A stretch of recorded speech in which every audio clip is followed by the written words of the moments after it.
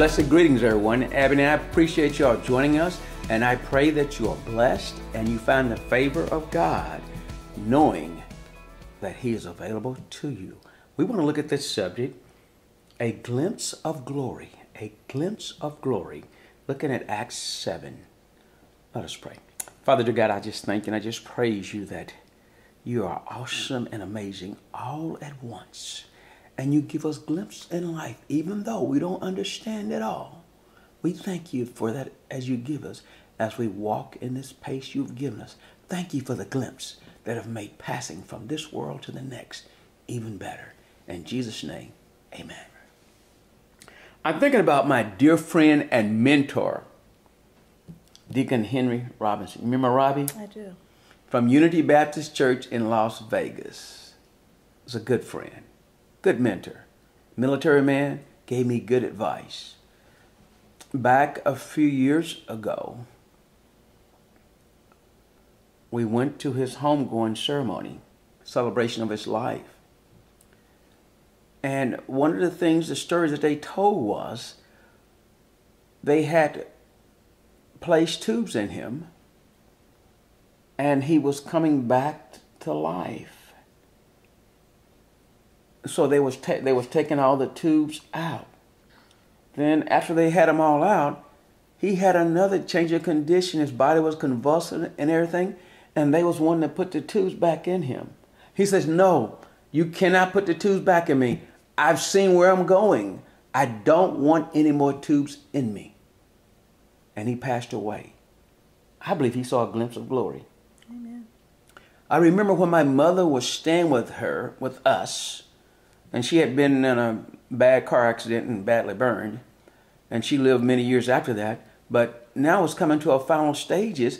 And I was in the bed. It was we was late at night. I heard her upstairs talking to somebody. I'm going, who is this? And so I came, and she scared me because she was near the end of the stairwell. And she normally doesn't do that. And so I was afraid, and she was calling off people's names who I knew. Then she started calling off people's names I didn't know. Mm-hmm. And she was up there just looking up into heaven. Mm-hmm.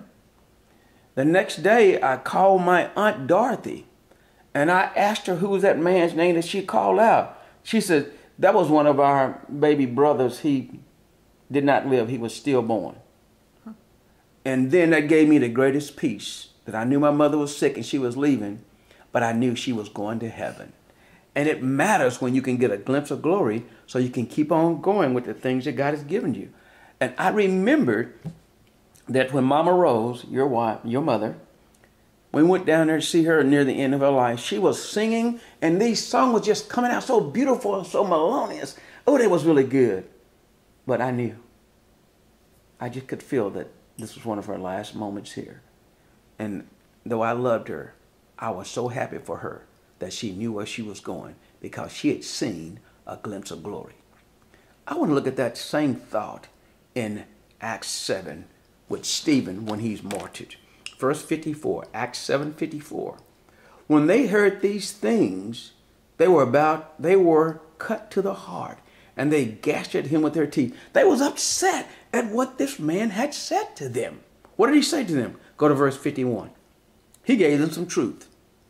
He says, you stiff-necked and uncircumcised in heart and ears. They weren't listening to God's word. You always resist the Holy Spirit as your father did, so did you. So he's telling them they came up and they was raised up in a way that they're doing the things that are wrong. He says, which of the prophets did your father not persecute? And they killed those who foretold the coming of the just one, of whom you now have become the betrayers and murderers, who have received the law by the direction of the angels and have not kept it. God gave their forefathers the truth. He gave them the light. He gave them the way, but they did not. And now Stephen is telling them about that. And they're upset with him. And as they're upset with him, he was still filled with the Holy Spirit. And he saw a glimpse. Let's look at what he saw. Verse 55. But he, being full of the Holy Spirit, this is Stephen, gazed into heaven and saw the glory of God and Jesus standing at the right hand of God. and said, look, I see the heavens open and the Son of Man standing at the right hand of God. Look at Stephen. He's got a glimpse. He's got a testimony, and he's sharing them some really good news. Don't you think they ought to receive that? They should. They should, but they didn't. Everybody won't always receive your good news. But ours is not to make anybody believe. Ours is to share. Verse 37 says, then they cried out with a loud voice, stopped up their ears. They didn't want to hear his message, and ran at him with one accord, all of them at one time, running against this man bound. And they cast him out of the city, and they stoned him, because it would have made their city sinful if they had died in the city. But they took him outside the city gates. And the witness laid down their cloth at his feet of a young man named Saul. This is Paul. And this affected his life and his ministry. Verse 59, and they stoned Stephen, and as he was calling on God, saying, Lord Jesus, receive my spirit. He knew he was leaving here. He was suffering, but he was suffering for righteousness' sake. Then in verse 60 it says, he knelt down and cried out with a loud voice. Oh my Lord. Lord, do not charge them with this sin. And when he had said this, he fell asleep. He didn't want them to be charged with taking his life. They had done wrong. Reminds me of Jesus the Christ, who died for us. And he was giving them truth, and they wasn't willing to accept it. But here's what I understand. That when you get a glimpse of glory, you can go beyond what this world expects of you, to the greatness God has placed in you. I'll leave you with these thoughts. First is, death, our greatest enemy, was defeated by Christ in his resurrection. Look at 1 Corinthians 15:56, and it'll give you that great truth. Number two, seeing Jesus gives strength past all we can ever face in this world. In this pandemic, look up and see what's good.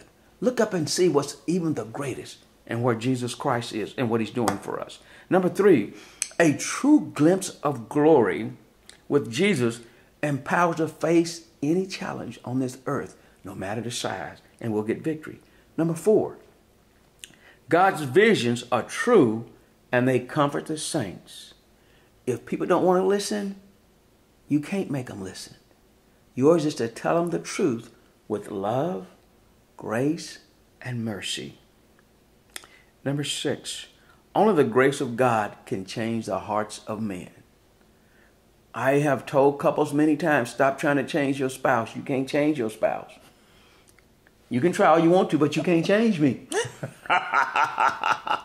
But understand, only the grace of God can change us. So I ask you, serve like Stephen to be welcomed home by Jesus. Amen. Good. So you just told us how Stephen got a glimpse of glory when he was, right before he was going to be stoned, he saw Jesus standing at the throne of God. And I also think of Isaiah in Isaiah 6:1-6. He said that he saw the Lord high and lifted up, and the angels was praising him, saying, holy, holy, holy, Lord God Almighty. And he said, your glory fills the earth. And Isaiah was like in awe of all of this. And he said, oh, but woe is me. I'm a man of unclean lips, and I live among a people of unclean lips. And he said, and I have seen the Lord God Almighty, the King. Yes. So here he was seeing the goodness and the glory of God and the purity of God. And then he comparing that to himself, who is unclean. And so I also go to Moses, and Moses saw the glory of God, and he says, God, can I see your glory? And God says, if you see my face, you can't live, but I can show you the backside of me. And so he put him in the rock. He hid him in the rock and put his hand over his face. And he says, when he passed, the word said that when he passed by Moses, he took his hand from his eyes, and Moses saw the backside of him. Now, I love what happened to Moses when he came down out of that mountain, how the Bible said he was shining. And I would like to think that if I ever get the opportunity to see the glory of God, I want to shine like Moses, because I want to reflect what I have seen in the Savior. In God, I want to reflect his compassion and his goodness and his kindness and his love towards all of us. It is awesome I would imagine, to see the glory of God. And what I want to do, even if I don't get to see it on this side, I still want to reflect all of it. I want to shine like Moses. I want people to see that I have been with God. Amen. And you know, the things that we see in life sometimes, we don't always get it that moment, but it all comes together with God's grace. But I think about what John wrote. How, with all that suffering he went, he wrote the book of Revelation. What kind of great glimpses did he see? Yes. I bet he'd even read half or only a small portion of what he saw. But he saw the goodness and the glory. And I always think about that river that he wrote about and about the throne of God. How awesome is it to get a glimpse of the glory of God? Right? Father, I just praise you and I thank you, Father, and I just look forward to getting that whole view of you, Lord, and just to worship you in your kingdom, Father. I just bless you and I praise you for all that you do. You're so awesome, Lord. You're so wonderful and so good. And I love you in the name of Jesus. Amen. Amen.